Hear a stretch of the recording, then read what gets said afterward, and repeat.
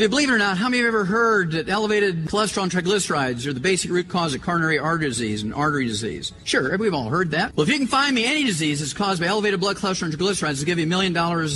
There's not a single disease caused by elevated blood cholesterol and triglycerides. It's a signal that you have a deficiency of niacin, vitamin B3, a deficiency of chromium, vanadium, a deficiency of omega-3 essential fatty acids. You could have early hypothyroidism or goiter. You can have early diabetes. All those things will cause elevated blood cholesterol and triglycerides, but elevated blood cholesterol and triglycerides cause no disease. And so that's why all these statin drugs and all the aspirin that everybody's been taking, all this stuff, we now rank 46th in the world in longevity, doing what doctors have told us, spending $1.9 trillion a year for health care. We rank 46th in the world. Does that make any kind of sense? Bad investment? Come in 46th and you're spending more than all the other 91 nations in the world put together? Here's this little Bolivia, and they're using llama manure for fuel. They have 20 times the 100-year-olds than we do. Hello?